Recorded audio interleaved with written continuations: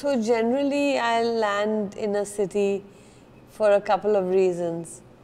If I land there to do the production design on a film, the first thing you do, other than looking at the locations where you might want to set the story, and looking at studios and available spaces that have high heights and large expanse where you could build a set or build a marketplace or build an aeroplane, you start looking at what's available in the city. I have things that I know I'm looking for and then things that surprise me. And as an artist, my camera is like a notebook. I mean, sometimes I go to the market actually and just look at food close-ups. When I was a child, I had a scrapbook and I would go and pick up things and put them into the scrapbook. And so one of the things that I also do when I go to a city is look for lettering and fonting and numbering on the walls of the city. It's like my constant obsession. And it's also one that introduces me to the flavor of that part of town.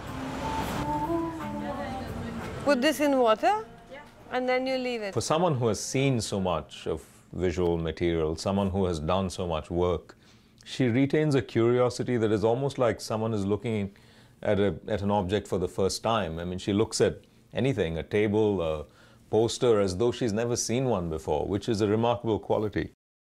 I like this because it's so kind of grey and lovely, and then there's this little white, almost like a zebra crossing on the ground.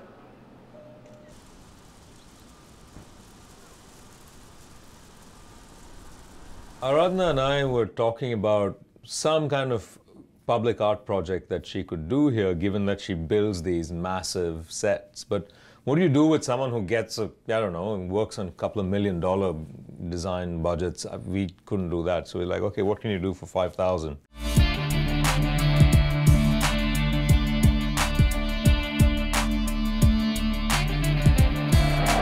I love your backdrop. It's so magnificently kitsch.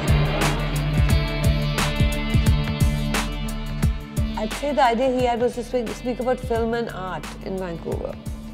And I said to him that I'm not so interested in speaking publicly. I'd rather have multiple conversations, one after the other.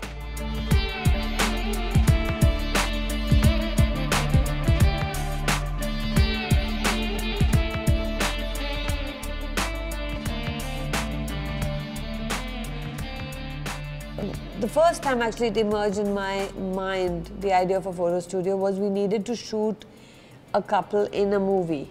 So for West is West, we needed a couple whose family portrait was their marriage. And so we created a studio for them and shot the photograph in the studio. I think it was already seeded in my head to do a kind of studio rendition of people sitting for a portrait.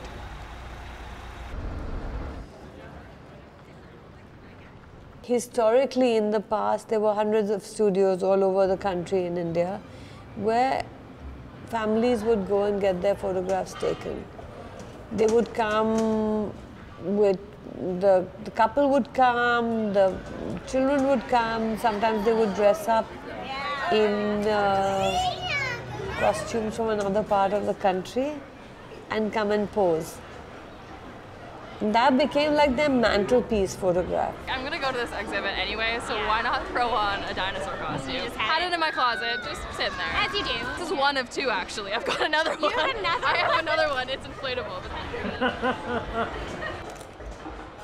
So, you know, the interesting thing is that the camera came to India about a year after it was invented. So almost immediately it shows up in this new colonized land and everything is photographed. But there's something when photography became particularly Indian, is that I think as a culture we completely rejected realism. It was not acceptable to just shoot a photograph there had to be some crazy backdrop, some sort of fantasy involved, make-believe, dress up, or you painted onto the photograph to transform it a little bit. And this idea of photography as a realist medium is not something that, that the Indian eye really took to. So it's really interesting, this backdrop that Aradhana has, which was painted by the truck painters who worked on Darjeeling Limited for Wes Anderson. There was the cart, and there was the painting that was part of the cart. And she was over there, and she was reaching her hand and smoothing out a ripple in this blue, blue sky. And as soon as I saw that, I was like a kid with candy. Like, I was just pulled into the gesture. We always said, if we can capture you for 5 seconds, we got you. So if we can stop you and you look around, you say, oh. And you start maybe talking to the person beside you, or there's some kind of engagement happens. All of a sudden, you now have community.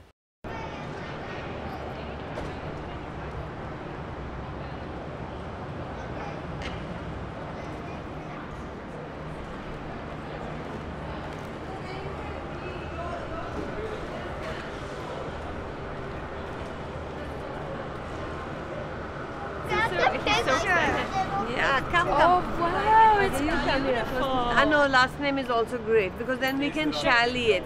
And then email.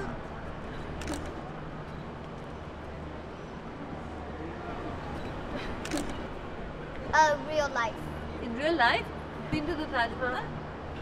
When you have a conversation with somebody that you don't know, who's a total stranger, it starts from point zero.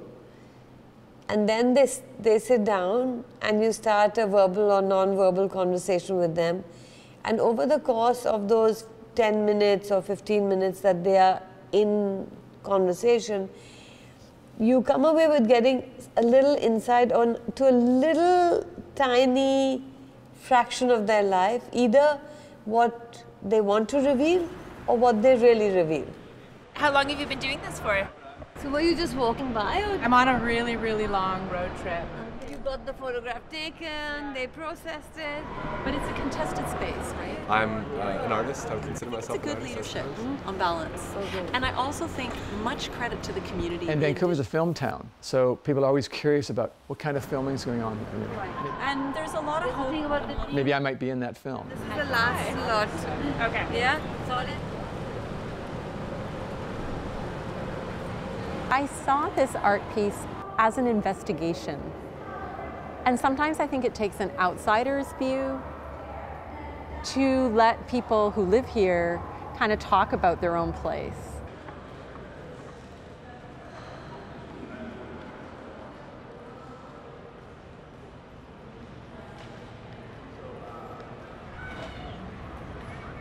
What was very interesting is the conversations that Aradhana had created an intimacy between her and her subject. So people were not formal and stiff like in a studio.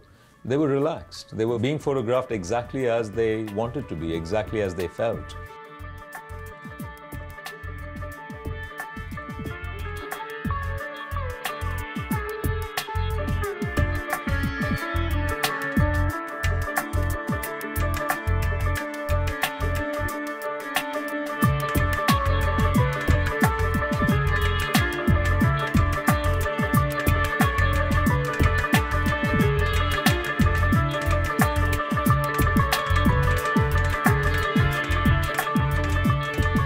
The result was really the process.